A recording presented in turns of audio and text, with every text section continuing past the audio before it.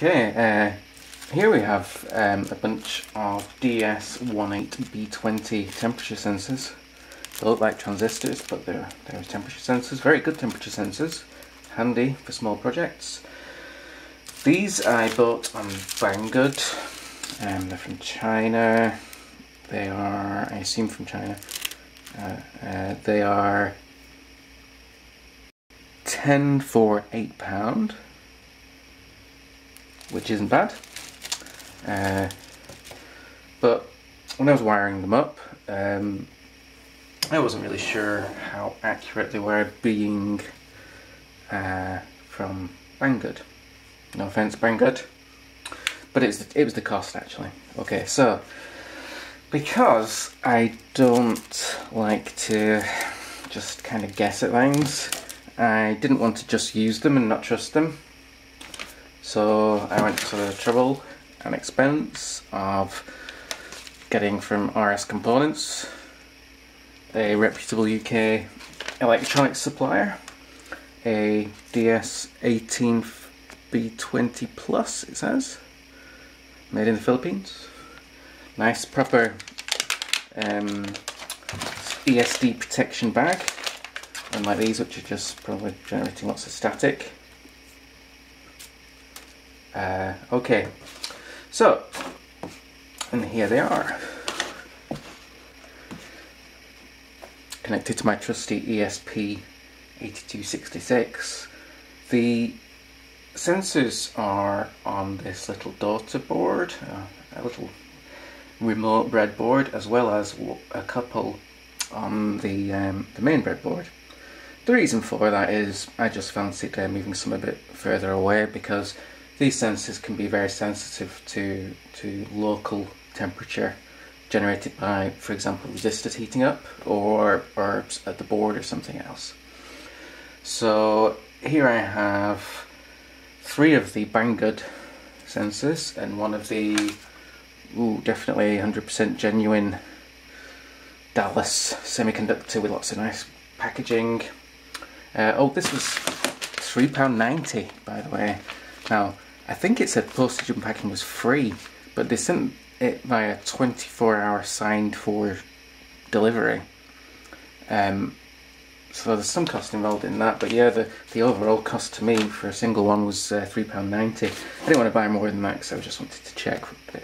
I've already got 10 of these, so I don't need any more. So here they are. They're connected up to the one-wire bus. The good thing about the one-wire bus is you can chain devices. They have unique ROM IDs, so you can actually address them separately. It's a nice technology, and you can do quite long cable runs. This is just me playing around with it, but you can have these cables very long. So, what was the result? Well, they all work fine.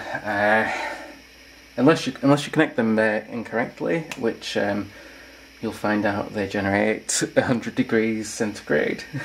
So if you're seeing very high temperatures, you've got them the wrong way around, which is easy to do, judging by other people on the internet. So what sparked this is I was just reading a forum where they were talking about fake DS18B20s, and the price difference is so great that it makes you wonder. And apparently, according to that thread, it costs at least a couple of pounds from Maxim for the official Dallas semiconductor one. I don't know. I don't know how old that forum thread was either. So, but empirically, they work great. So yeah, fill your boots. Okay, let's have a look at the output. Here we have a couple of runs. The top, ignore the top few, the bottom 4 are each of the sensors. The Banggood ones have a similar ROM ID starting with 28FF, and the other one doesn't. They all have very similar temperatures, which is good. And that's why I'm happy with them, really. Okay, let's look under the microscope. I think this is 16 zoom.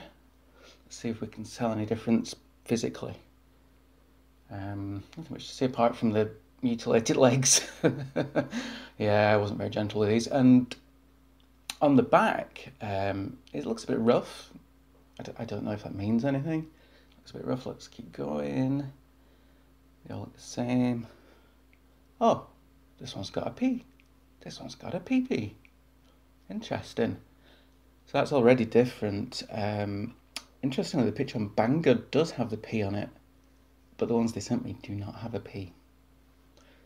So if we're talking about whether it's genuine or not, maybe they're using a picture of a genuine one and not selling genuine ones, which is naughty. Flip to the other side. Okay, you can see the lettering. It's not easy to read. I'm not sure if it's my microscope lighting. Let me try tinkering with this a bit. It's not reflecting very well, or possibly reflecting too much. Let me focus this. Oh, when you focus it exactly on the surface looks very rough. Oh, that one doesn't. Oh, it's shiny. Rough, almost like stone at this magnification. It's actually easier to read the lettering when you're not zoomed in. Yeah. Okay. Yep. Yep. Wow. Look at that. Look how sharp that is. It's actually so sharp because these are etched in. These are actually, I assume, laser etched or something. Get beautiful kind of definition there. And adding extra light to it only makes it easier to see, and you can see how recessed that engraving is. Oh, and then on the next one, adding light to it actually makes it harder. So I'm not sure if these are indented or engraved at all. Oh, this first one looks a little bit engraved, but maybe that's just a trick of the light.